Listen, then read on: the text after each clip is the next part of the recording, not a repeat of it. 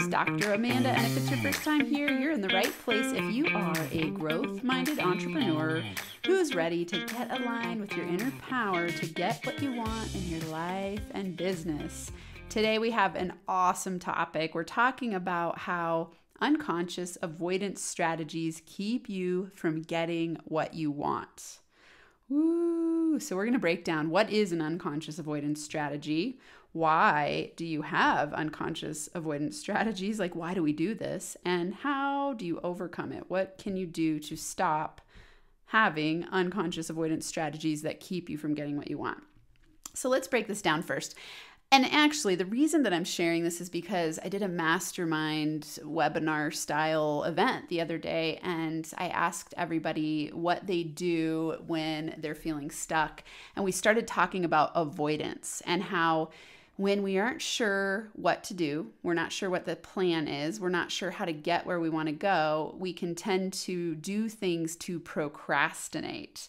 And so I want you to think about an unconscious avoidance strategy as a procrastination tool.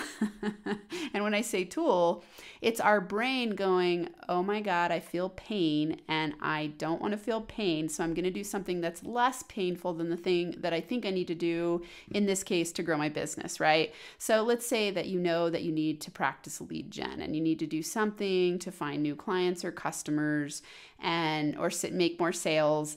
And you're sitting at your computer and you're just staring at the screen and you've got these ideas of, oh, I should, and I put should in quotes because when you're shoulding yourself, you already know that you have resistance. So you're already avoiding something, but you're sitting there shoulding yourself and you're going, I should make phone calls. I should make some emails. I should do a video for social media.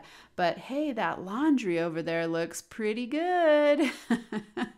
Which is funny because most of us probably don't usually want to do the laundry, but it's a great avoidance strategy when you're facing something you don't actually want to do. So unconscious avoidance strategies are our brain's way of avoiding pain and seeking pleasure. So in the simplest terms, we are animals and we are wired for survival. And what that means is that we are going to be wired to do something other than something that brings us pleasure that isn't a threat. Okay. So whenever we perceive that something is going to be painful, we see it as a threat. And on a core animal level, this is a survival threat where we go, pain equals I don't feel good equals, we go down this road of stress and at some point I'm going to die from the pain. And I know that sounds dramatic, but it's what our brain does. It goes, hey, I'm wired to seek pleasure and feel good, not to lean into things that seem painful. And so if we have in our minds that growing our business through lead gen and whatever tools we've decided to use to do that is painful, we're going to avoid it. Neuroscience shows that we are much more likely to avoid pain than seek pleasure. And what I mean by that is short-term pain seems bigger than long-term gain. So let's say that you know that the steps you're going to take are going to lead to more clients and you actually know the steps to do it. There are a million lead gen systems out there that work and we all know that, but we make up a whole bunch of excuses, unconscious avoidance strategies that we tell ourselves about why it might not work. Oh, I don't know enough, or oh, this one won't work for me, or ooh, maybe I'll learn some more before I implement that. And what's really going on is that you're scared of putting yourself out there. You're scared of failing. You're scared of looking like a fool. You're scared of whatever your mind makes up as being painful. And so in the moment, that seems more painful than the long-term pleasure. If you were to take action and actually get what you wanted, that would be pleasurable in the long term. But our brain is very short-term oriented naturally. Like we're wired for avoiding pain in the moment and seeking pleasure. So we've actually got to train ourselves in the direction of our success to get a little bit more comfortable in the pain. And I'll say this as a mindset coach, you've got to reframe the pain. It's not actually pain. You're making it up in your mind, right? I'm going to tell a story here. I went on a run the other day in the mountains. I live by the mountains and I do trail runs, and I was running along listening to a podcast, and all of a sudden I heard this really loud noise, and it sounded like a whole bunch of crickets, and I stopped and I was like, what was that? And I looked down, and just a little ways behind where I had passed, it was a huge rattlesnake, huge. And I was like, oh my God, I almost got bitten by a rattlesnake, because right where I had run, it was coiled up, and it was about 18 inches from right where I had run by. And so I was up above it on the hill, and I was looking down at it. And of course I took a picture because I thought, oh my God, this is crazy. But my heart was racing, and I was like scared. I thought, wow, that was a close call. That was the closest call I've ever had on a trail run by myself. I've seen tons of snakes. I've trail run hundreds, probably thousands of miles at this point. And definitely thousands of miles. And I have run into lots of snakes, bears, all kinds of things. But, it's usually in a safe situation. Often it'll be that the snake is like sunning itself on the path and it's not coiled up, and I'll see it in advance. This one I didn't see at all. I almost stepped on it. It was coiled. It was rattling and pissed. And that is a moment to be afraid. That's real fear, right? My survival instinct kicked in. And so the rest of the run, I kept my ear plugged. I have AirPods. I took them out. I was like, I need to pay attention, and I need to be really hyper-focused, because this means there are snakes in this area. And so at that point I was aware, and it caused me to think like, ooh, next time I go on a run in that area, I'm probably going to be hyper vigilant. And that's the way our brain is wired. Now I'm going to be tracking for snakes when I go on a run on that same path, because I will have had the fearful moment of thinking, oh my God, I could have gotten bitten and gotten hurt. And our brain is really good at categorizing and holding on to that information. And so what happens is, in our daily life, when we're working and we're doing things that are stretching us out of our comfort zones, we make up in our mind that it is a survival threat. And this, of course, is not conscious. That's why these are called unconscious avoidance strategies. So you're unconsciously avoiding the pain that you've made up in your mind, and it's fear-based. So fear, I use the acronym for fear, future expectation of awful results. The future expectation of awful results. So when you're fearing something that's made up in your mind, it's typically based on something you've experienced in the past. And it's not usually conscious. It could be, but it might not be. So let's say you watched your parents have a business and they worked really hard and they weren't successful, and at some point they failed. Somewhere in your mind, you have the idea that you could fail as a business owner too.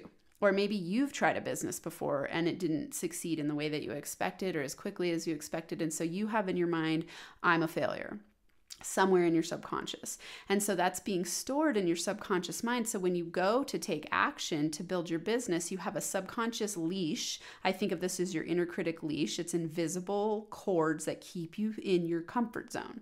So if in any way you have this perception that, oh my God, if I take actions to become a successful business owner and attract clients, customers into my fold and make more money, if anywhere in you think that that could have a bad result and you might fail, or maybe you might be afraid that you're going to be so successful it'll be too much responsibility or people won't like you, you're going to avoid the pain.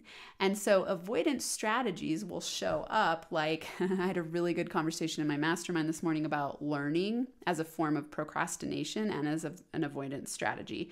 So an example of this, let's say that you're starting a business and you're starting to put yourself out there and you have a package created and you're like, okay, I'm going to start talking to people about it. And I know that I should talk to people about it because that's the way that I get clients.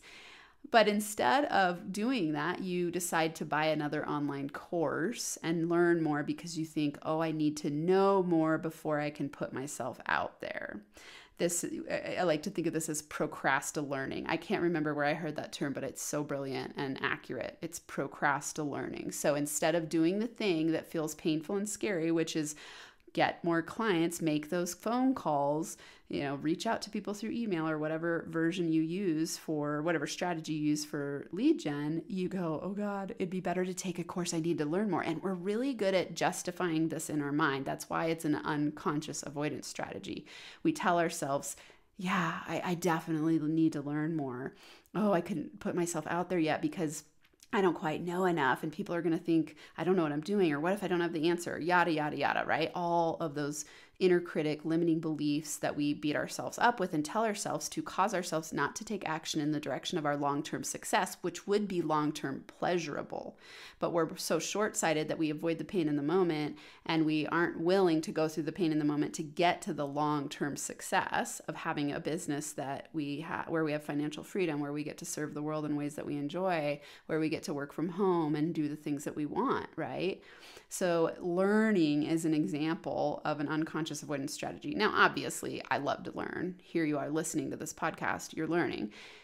Learning can be incredible. And yes, you need to keep learning to grow your business. And I think that it's important to never stop learning. This is what keeps your brain fresh and clear, and it keeps you on your expert toes and keeps you growing. And that is important. What I'm talking about here is not that version of learning. I'm talking about when you use it as an avoidance strategy to feed your imposter syndrome, and you're using it as a way to procrastinate from doing the thing that would actually lead to you building your business or getting what you want, whatever it is, right? This might not have to do with building your business.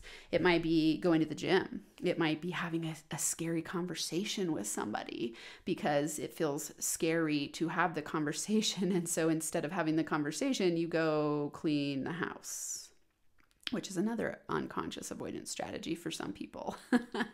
So let me list a few and let's see if these resonate for you. Learning can be an unconscious avoidance strategy. Social media scrolling. So you make up the story that you're getting on to do some, quote unquote research for how you should make a post, but then you get lost down the social media scrolling rabbit hole for 3 hours, and 3 hours goes by and you haven't done anything except for make yourself feel bad because you're procrastinating and not putting yourself out there and not sharing any value with anyone, which of course then doesn't lead to anybody coming to work with you. Cleaning can be an unconscious avoidance strategy. I know a lot of people that use this one. And of course, cleaning sometimes can be an energy shifter. So let's say you've been at your desk working and you're like, ooh, I'm going to get up and move around and clean my house a little bit and declutter my space. That can be a great thing to do. When you're using it as an unconscious avoidance strategy, you got to start to recognize and pay attention to that and go, wait, can those dishes wait until later? Is this the best use of my time right now? And I want you to write that question down. This is a powerful recognition question and reframe question. Is this the best use of my time? Okay, so when you notice yourself procrastinating or feeling some fear, and then you use one of these unconscious avoidance strategies, ask yourself, is this the best use of my time? And if it's not, do something different, do a reframe. Okay, fighting can be an unconscious avoidance strategy. You could actually start a fight to avoid your feelings. And I know that sounds funny because fighting can feel uncomfortable for people, but often instead of having a challenging conversation that would lead to long-term connection, you might start a fight to disconnect because you're too scared to face how you really feel. And so fighting is one of those unconscious avoidance strategies that I see people use a lot. And I used to do this big time. I used to not be able to say what I needed with my ex-husband. And so instead of leaning into the discomfort of that, I would start a fight so that I could get space.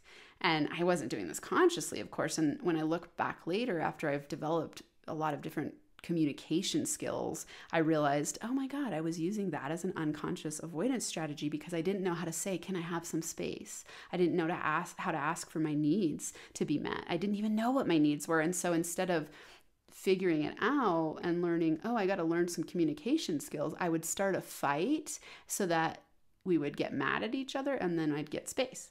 And really what I needed was space. I could have just said, hey, I'm needing some space today. I'd like to go on a walk. Can you watch the kids? Right? Pretending you're fine. This is an interesting one. So people can unconsciously avoid pain of not feeling good by saying they're fine and pretending they're fine. And then it causes the underlying discomfort to last longer. But in the moment, it feels less painful because you don't have to confront the actual feelings. So this could happen in relationship to other people. This could happen with your own feelings about your life or business right now. So you could be feeling like unhappy with where you're at, but you're not willing to slow down enough to even face that you're feeling unhappy. And so you busy yourself with being fine. So you do a lot of stuff that's just fine. I used to think of this as either you're fucked, so you're in a state of victimhood and you're like, I am screwed, everything sucks, or you're fine, which I think of as the curse of the comfort zone, where you're like, I'm okay, things aren't great, they're not horrible, life's not falling apart, and it's not really like, I don't feel good either, I just feel fine, right? So pretending you're fine is avoiding why you only feel fine, and it'll never help you break through to the gold mine of feeling fantastic, right? Or fulfilled. So that frustrated to fulfilled spectrum, like we want to be fulfilled, and fulfillment feels really good. And it takes you being willing to break through this comfort zone of using unconscious avoidance strategies and getting to the next level by sitting in the pain and discomfort of the current moment.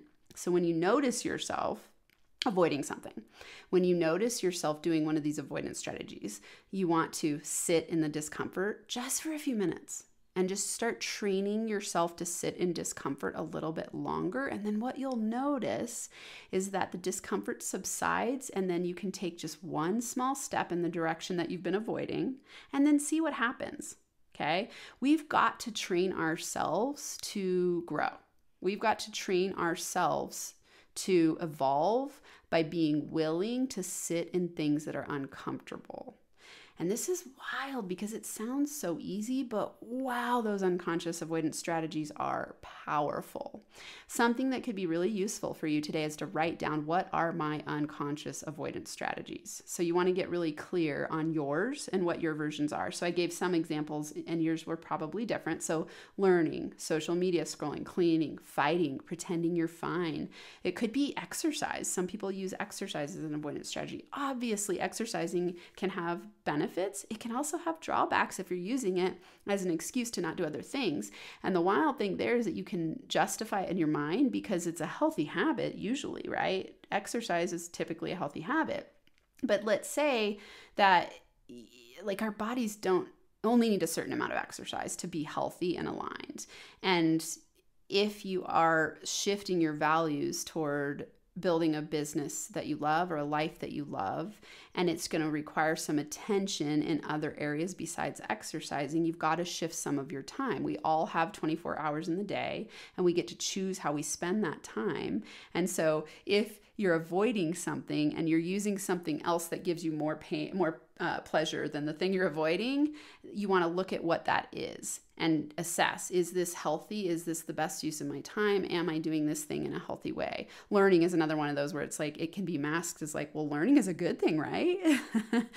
And everything actually is neutral. Learning is neutral. Social media scrolling is neutral. Fighting is even neutral. It's just that the way that you perceive it and your intention behind it is what matters. So we must learn to be intentional beings. Inner power requires you to be conscious and intentional. Okay? So inner power is you deciding to be aware, self-actualized, self-reflective, right? Where you go, hey, am I using unconscious avoidance strategies? Why am I using unconscious avoidance strategies? What is this getting me? And what am I avoiding feeling? What am I avoiding experiencing?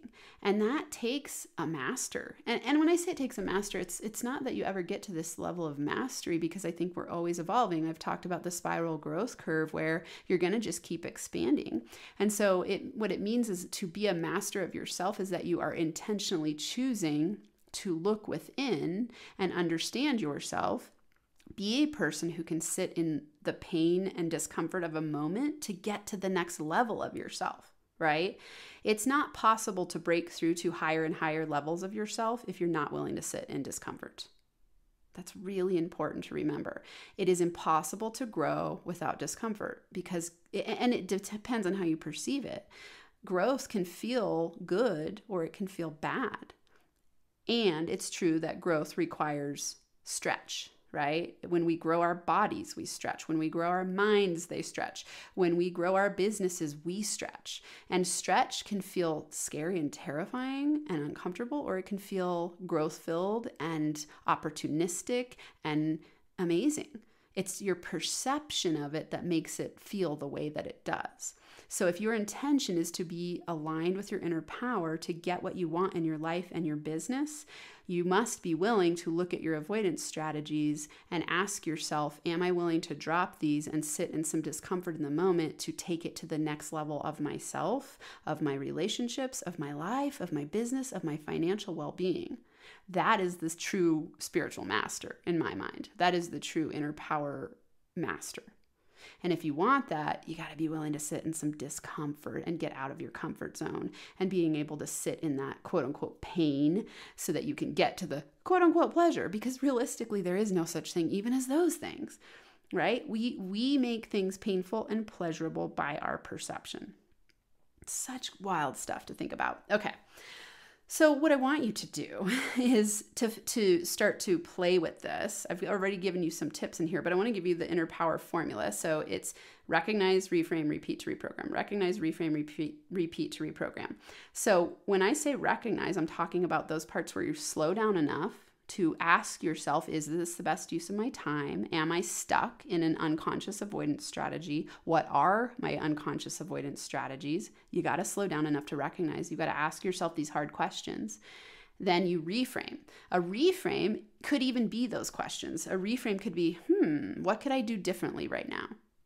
What could I do differently with my time right now? How can I sit in the pain right now? A reframe could be you sitting in the pain for 1 minute. Just 1 minute can change everything, right? I've been really thinking of this idea lately of just how powerful 3 deep breaths are. So a reframe could be, I'm going to sit in the feeling of this for 3 deep breaths while I ask myself, is this the best use of my time? And then I'm going to decide, okay, do I do the laundry or do I grow my business? Do I take steps to grow my business? Okay, do I go take another course that I probably don't need because I probably already have enough information? Or do I make the call to see if I can get a new client? Right? That's a reframe. A reframe can be a mindset switch or it can be a habitual behavioral switch. It can be you doing something different.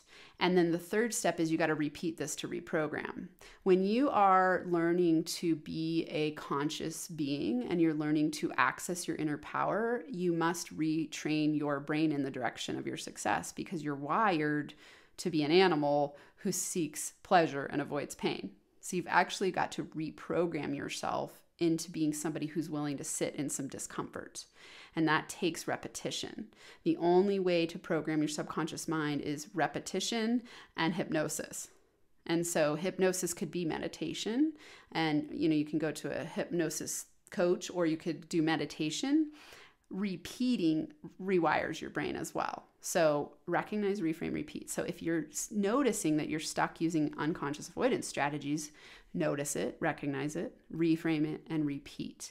And I would love to hear from you. I love hearing from my people and understanding what's keeping you stuck. What are your unconscious avoidance strategies? How can I help you? I'm here to help you. So I just released a really awesome course. It's called Inner Power 101.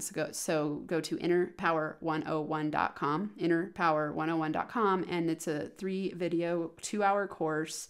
It'll help you learn the inner power formula, and it gives you 5 strategies to help you align with your inner power. These are actionable, practical strategies that you can use immediately to start to reprogram your subconscious mind and get different results. So go to Inner Power 101, and if you feel like DMing me or hanging out with me and sharing what you got from today's episode, just go use the hashtag, or actually search for me on Instagram would be the easiest place, @InnerPowerDaily, @InnerPowerDaily, and share with me. I love to hear from you. Thank you so much for being here with me again today to talk about your unconscious avoidance strategies, why we have them, what to do about them, how you can actually reprogram yourself out of it so that you can get what you want. All right, until next time, I'm sending you hugs and inner power high five.